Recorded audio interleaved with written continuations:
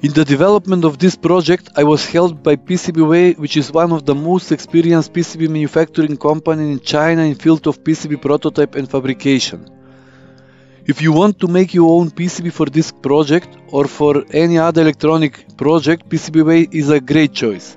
They have a large online community where you can find the open source project, and you can also share your project there.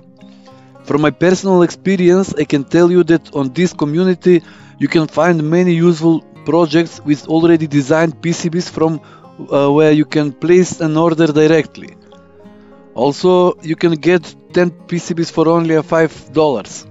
So if you want your PCB, just type pcbway.com on your browser.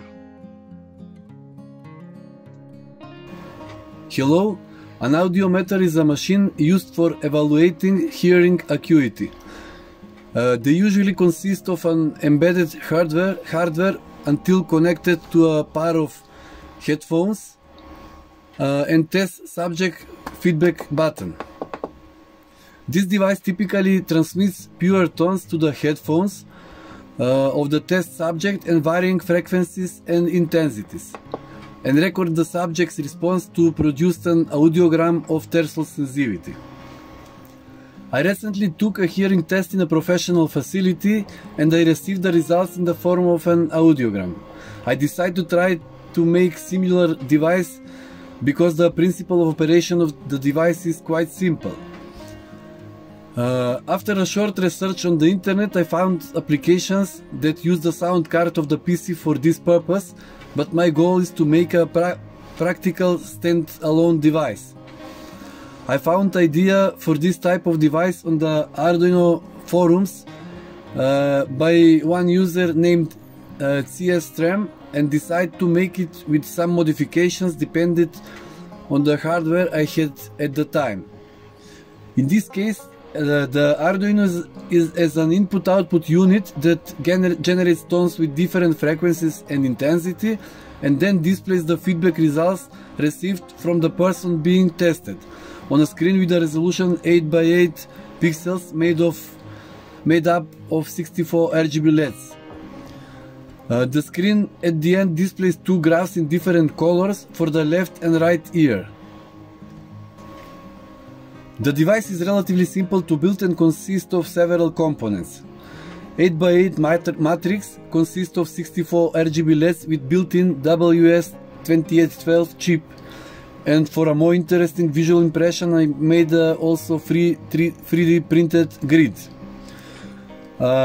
Next,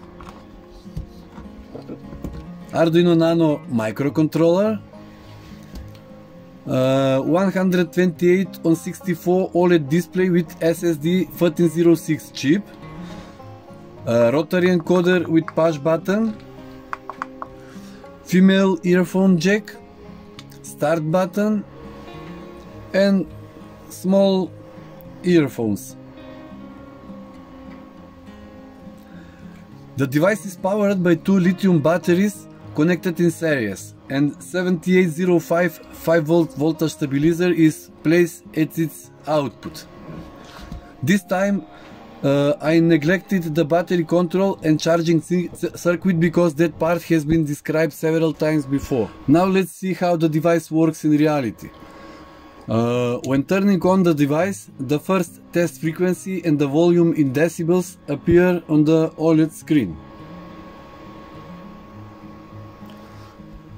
On the matrix screen, the rows represent the sound volume in decibels, and the columns represent the given frequency in hertz. Now we put the earphone in one ear, and using the rotary encoder we gradually increase the volume until we hear a sound.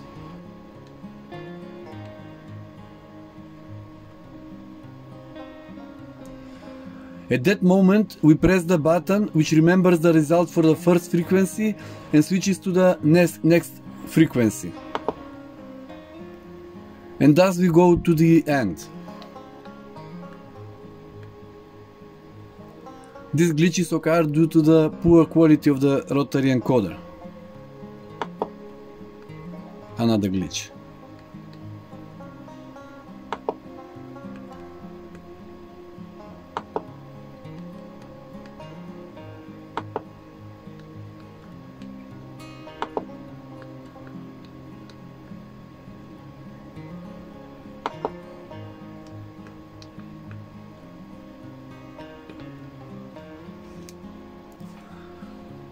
When we finish with the last frequency, we switch the earphone to the other ear and repeat the procedure for all frequencies.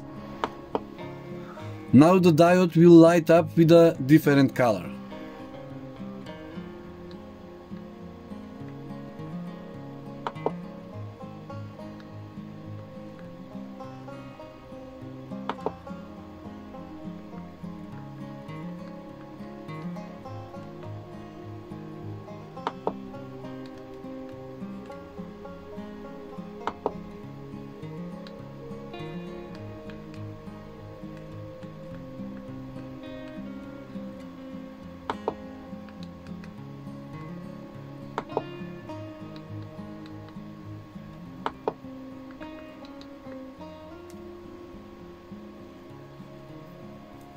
At the end, the device plots the audiograms for both ears individually in red and blue.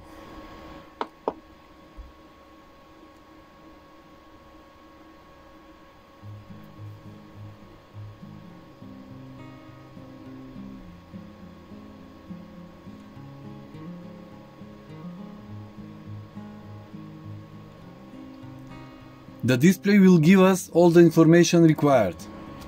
This is final graph. This will tell you the quality of your hearing at each frequency.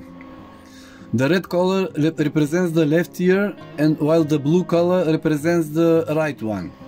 Let me mention that this is not a professional device and can be used for fun. However, if we calibrate it using a professional device as I did, we can get a quite solid insight into the auditory capabilities of our hearing organs.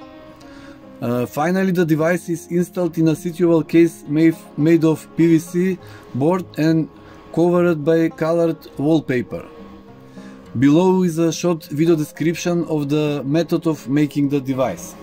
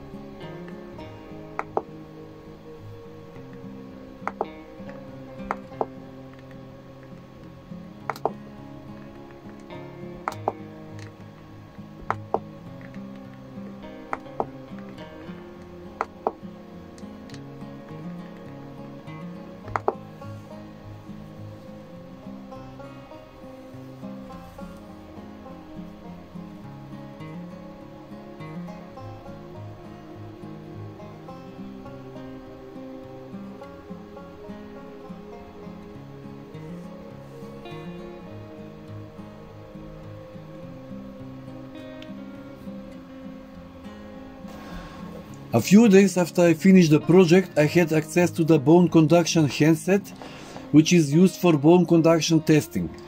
This is another type of pure tone test that measures your inner ear's response to sound. A conductor will be placed behind your ear. It will send tiny vibrations through the bone directly to the inner ear. This is different than the traditional version, which uses air to send audible signals. If the results of this test are different than the pure tone audiometry, your audiologist can use this information to determine your type of hearing loss. Determining the threshold should be done in the same way as obtaining the air conduction threshold is performed. Bone conduction measurements are normally restricted to the frequency range from 250 to 4000 Hz. With a small modification of the previously described device, I expanded its functionality, and after that, bone conduction testing can also be performed with it. It is only necessary to add a small audio amplifier because the ohmic resistance of the test headset vibrator is only 4 ohms. I used a small, inexpensive D-class amplifier with a potentiometer, which is quite suitable for this purpose. It is only necessary to bring the signal from headphones two inputs of the amplifier.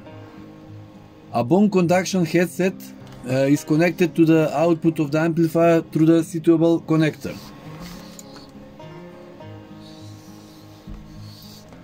With the help of the potentiometer, we can perform a precise calibration using a commercial device like this.